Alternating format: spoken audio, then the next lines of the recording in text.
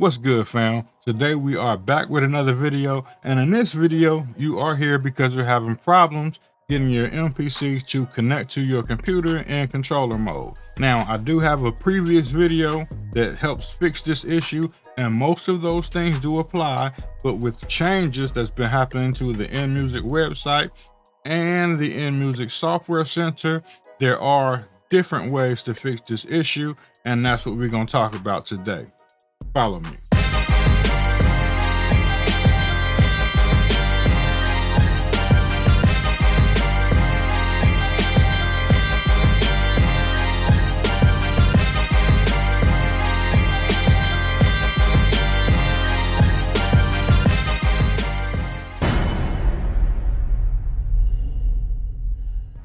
Okay, so as I said in a previous video, before setting up your MPC to run in controller mode and for it to connect to the computer properly, one of the things that you still have to make sure you do is have your hard drive, SSD, or your SD card or thumb drive or whatever it is connected to your MPC formatted correctly.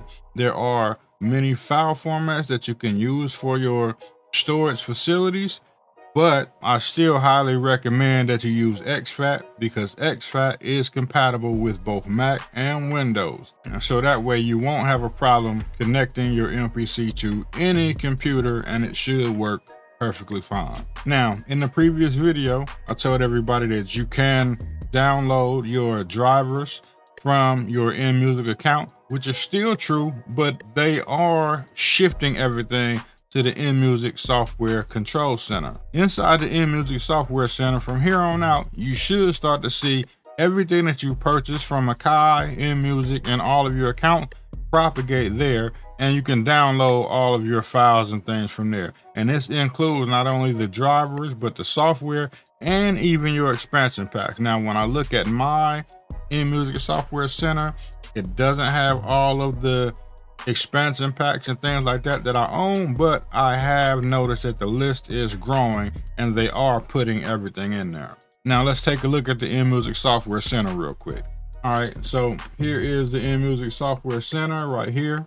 As you can see, shows a bunch of stuff that I have in here, but that's not what we're going to focus on. What we are going to focus on is the hardware. So we're going to go to this My Hardware tab right here, and it'll show you all of the units you have.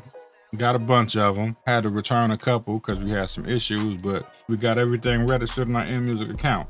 Now, when it comes to that, so you can go to your hardware unit. So it shows that I have the MPC Key 61 connected to the computer, and also the MPC X Special Edition connected to the computer as well. And as you can see, it shows that it's looking for computer. Now, the MPC X Special Edition is the one that we're going to do this on, but whatever MPC you have, you just select the MPC that you're working with, whether it's the MPC 1, Live 2, whatever it may be. On the MPC X Special Edition, you can click Run Setup, and when you click Run Setup, I'm gonna go ahead and click that.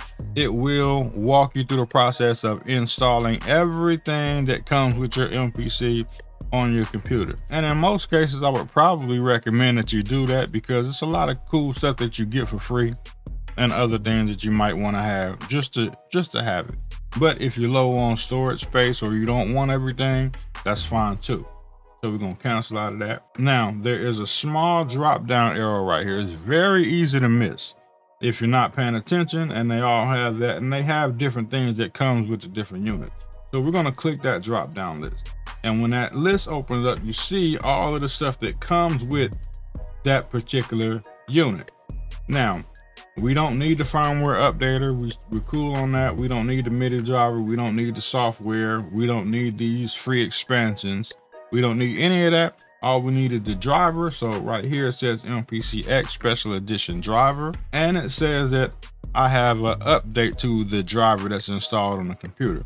And in most cases, the updated driver should work better. I'm not gonna say that's 100% of the time because it's not. Sometimes there's some wonky things going on, but in most cases, it should work better than previous versions of the driver. So we're gonna go ahead and update the driver now. So we're gonna click update, just downloaded it, lickety split. And now we're gonna click install. And now we get the installer specifically for that MPC driver.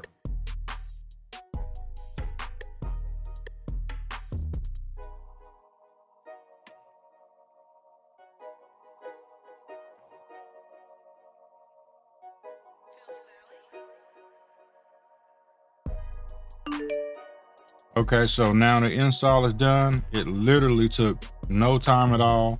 It's a couple of seconds and we're done. And now we have to restart the computer to finish the install. So once you restart the computer, that driver should be updated and your MPC should now connect to the computer as it's supposed to. So I'm going to go ahead and restart the computer and I'll be back in a second. Okay, so now we're back. We're going to open up our InMusic Software Center. And we're going to go to the MPC Special Edition and hit this drop down menu again just to verify that it is installed correctly. So the MPC Special Edition driver has been installed.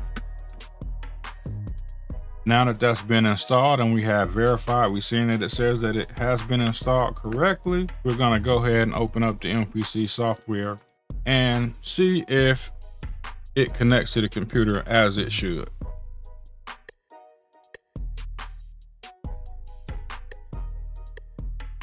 So the MPC software started up, and as you can see, it did connect to the computer. Saying my audio driver has changed. I'm not gonna worry about that right now. Hit cancel. Now on the screen, I can hit new project or something on the screen, or I can use the MPC and I'm gonna hit empty project right here. And so now the MPC is connected to the computer and it is working. That's all we got for this one. I hope this video helped you out. Go ahead and make you some bangers out there. And as always, I'll see y'all in the next one. I'm out.